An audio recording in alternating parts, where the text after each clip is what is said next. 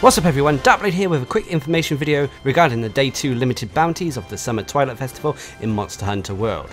Now just like the Spring Blossom Festival, the limited bounties will be changing daily. So over the course of the Summer Twilight Festival, I hope to bring you very quick videos just informing you what the actual daily limited bounties are, and if they're worth doing. Now remember as well, before anyone asks, the limited bounties, the time that they reset differs from region to region. For example, I know folks over in the States will probably still have yesterday's limited bounties. However, over in Europe, they have now changed over to Day 2. But anyway, let's go on to talk about what the actual limited bounties are today. Now we have 4 of them. The first is a field research limited bounty event. This is just like yesterday's and it's to complete 2 event quests. They can be at high or low rank, so it's pretty straightforward.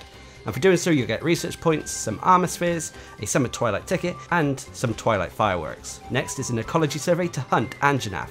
We have to hunt 2 of these monsters.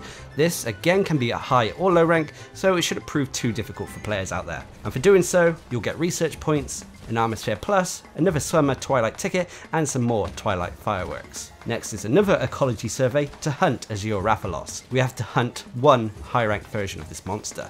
And for doing so, you'll get research points, an advanced armor sphere, another Summer Twilight ticket, and even more Twilight fireworks. And then finally is our standard general limited bounty to complete all of today's other limited bounties.